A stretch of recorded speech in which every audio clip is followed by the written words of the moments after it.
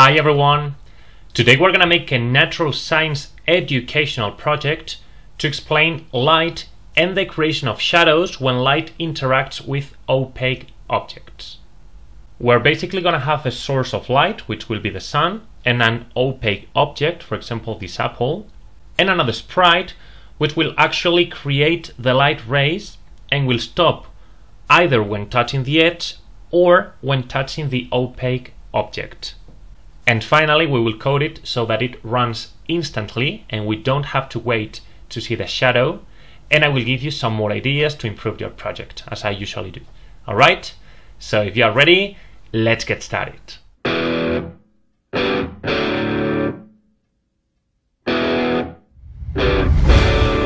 So let's begin adding the sprites. First of all, the sun. And then an opaque object. I'm gonna take the apple, but you can take any object. Let me make the sun a little bit smaller. And this time I'm not gonna get rid of the cat because I'm gonna use the cat to draw the light rays. Well, in fact, you can use any sprite to draw the light rays. I'm gonna make the cat as small as possible. I'm gonna set size to 1. And as you see, the minimum size is 5. And I'm gonna go to backdrops to convert it to bitmap, and with the paint bucket I'm gonna make it black. So let's go back to the code, and basically the program is gonna be this. The cat is going to start from the sun and is going to move pen down. I will explain to you what that is later, and it's going to trace a yellow line. It will stop when it touches the edge. It will go back, turn 1 degree, and another line. Go back, another line. Go back, another line. And when it is touching the apple, it will also stop, because if it continues, we are not creating the shadow. So when touching the apple, it will stop, will go back, will turn, make another ray, stop when touching the apple, go back, and so on. So first of all, I'm gonna go here and I'm going to add the pen, which is what we need. What I was saying, well, I'm gonna do it with the apple so that you see it clearly.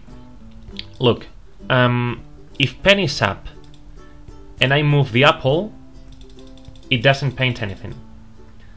But, well, pen up basically is when you move the pen up, you are not touching the piece of paper. So if you are not touching the piece of paper, you cannot paint. Pen down means that I move the pen down and I'm touching the piece of paper. So if I move the apple with the pen down, it traces a line. Alright? So I'm gonna erase all. I'm gonna take the apple here and let's begin coding. I'm gonna go to Scratch, and in event, well, we could do when green flag clicked or when space key pressed. When space key pressed, first of all, I'm gonna make sure I move the pen up so that I'm not touching the paper. Let's say the cat is over here. So pen up so that I'm not touching the paper, and now with the pen up, I'm gonna move the cat to the sun. So go to sun. I'm gonna press space. So now the cat is here and I can put the pen down. I think before that, at the beginning, I'm going to do some things, which could be this. Look, when green flag clicked, I'm going to set pen color to yellow, because I don't want to have blue light rays. Set pen size, this is how wide these lines are. We can leave this number and later we will change the pen size and you will see the different results that we can obtain. And finally, what is the direction the cat is going to be pointing in at the beginning? Let's say, for example, 45, which is this.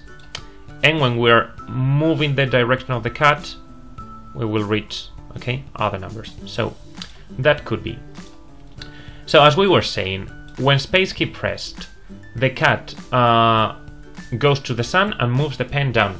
With the pen down and pointing in this direction, now we can move the cat. As we have to move the cat a lot, we're going to repeat this movement. So let's put repeat until. So the cat is moving. And when does the cat have to stop? Okay, it has to stop when it is touching the edge or when touching the apple. So the cat is going to repeat this until, and I put an or, until touching the edge or touching the apple. After this, it's going to turn 1 degree and again go to the sun to repeat the process. So it will turn 1 degree and then repeat this process. I'm gonna do one thing. When space key pressed, the first thing we're going to do is erase all.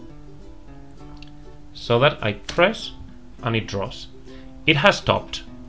So now basically it has to repeat this and this and this many times.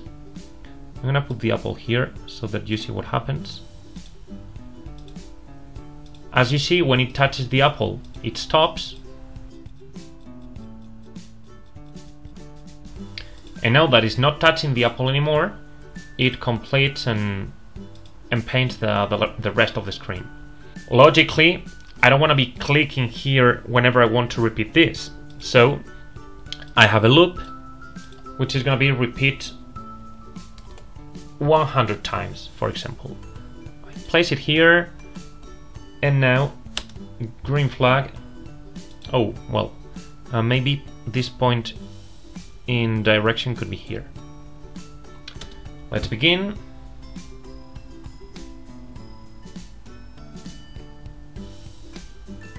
As you see, it works, but it takes a long time and I don't want you to fall asleep. So maybe you are wondering, Diego, is there a way to do it instantly? And the answer is yes, of course. Look, I'm gonna go to my blocks and I'm gonna make a block called light up. And I'm gonna select this run without screen refresh. I'm gonna pass it here, and all this repetition is what has to be done instantly. So I put the block light up here, which is the same as all this, which is run instantly, and now only by pressing space this is done. I'm gonna move the apple, I press space, and as you see, this works very well. So what you have here is the basic project. This is very good, but probably you want to make an excellent project. And to make an excellent project, I'm gonna give you some ideas to make it better.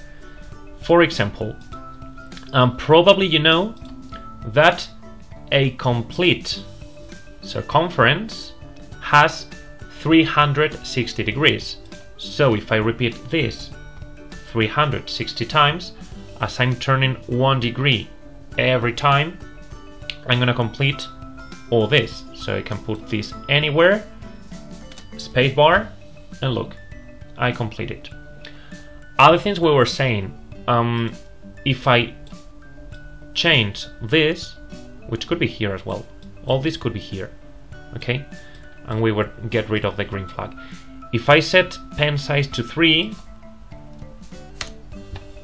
as you see, this is quite different because these lines are 3 pixels wide and not 1. If I set this to 10, I basically complete the whole screen. Alright, more things we can do. Probably you're wondering if we can add more objects. Obviously we can. I'm going to add, for example, a bat, and I'm gonna put it here.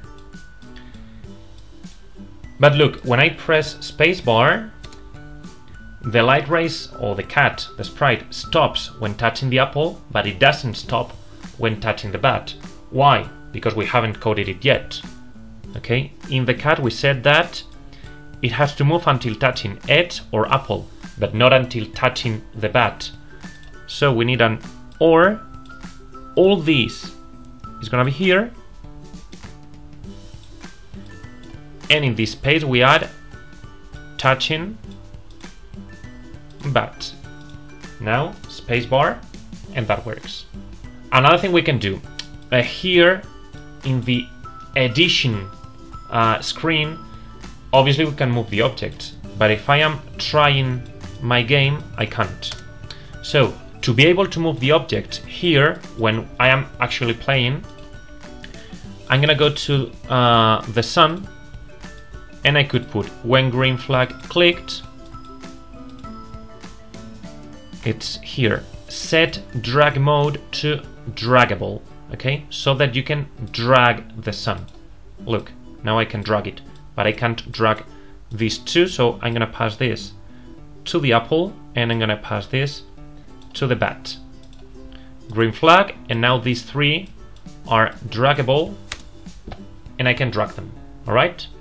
And with this you have an excellent project. If you wanna make it brilliant, you could add some variables. For example, if I want to control the pen size, if I want to control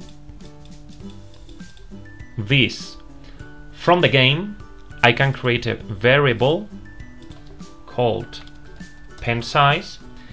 In this variable, with right click slider, I make it into slider, and with right click change slider range, the minimum could be 1 and the maximum 10.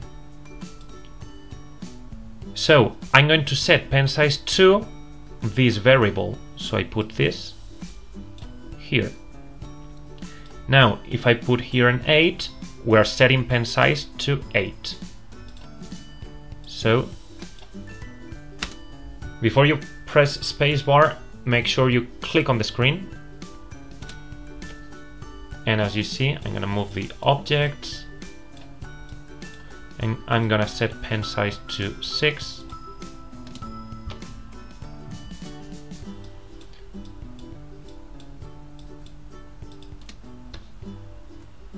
Okay, so that works. And another thing that you could add, for example, I'm just gonna do it in one of the objects, but you could do it in both of them, is that we can control the size of the apple from the game, or the size of the bat as well. It's quite similar. I'm gonna make a variable which is going to be apple size. Again, right click slider, right click change slider range, and the size could go from 5 to 300, for example. Now in the apple, after this, I could put forever set size to what I have here. So in variables, apple size. So you will see. Now apple size is tiny because this is 0, but if I increase it, it sets pen size, so pen size, apple size to this number.